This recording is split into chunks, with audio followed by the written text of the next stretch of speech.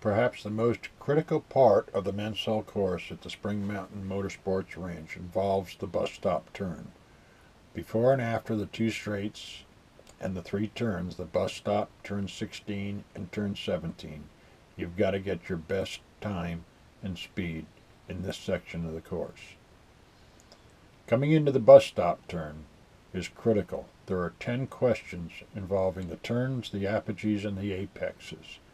If you do these correctly and enter 16 and 17 the right way, you're going to get your best speed down the Michelin Straight. Let's take a look at a little bit more detail of those 10 questions on the track.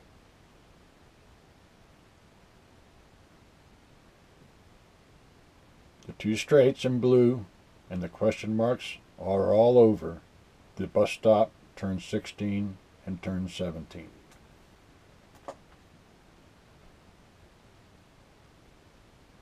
The first question is the start of the acceleration down the back straight.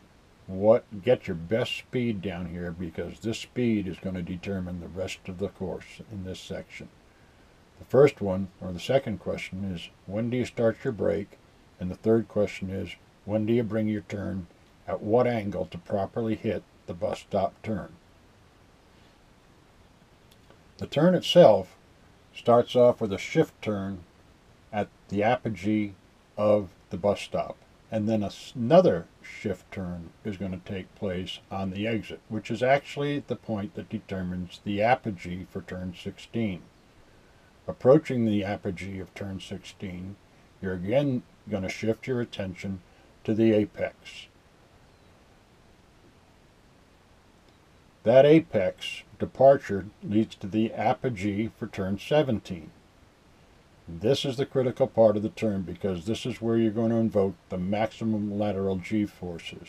So you want to know about your speed and hit the apex properly so that you can then hit the apogee with the maximum lateral G's and the apex for turn 17, aiming for the apogee for the Michelin Straight, the 10th question.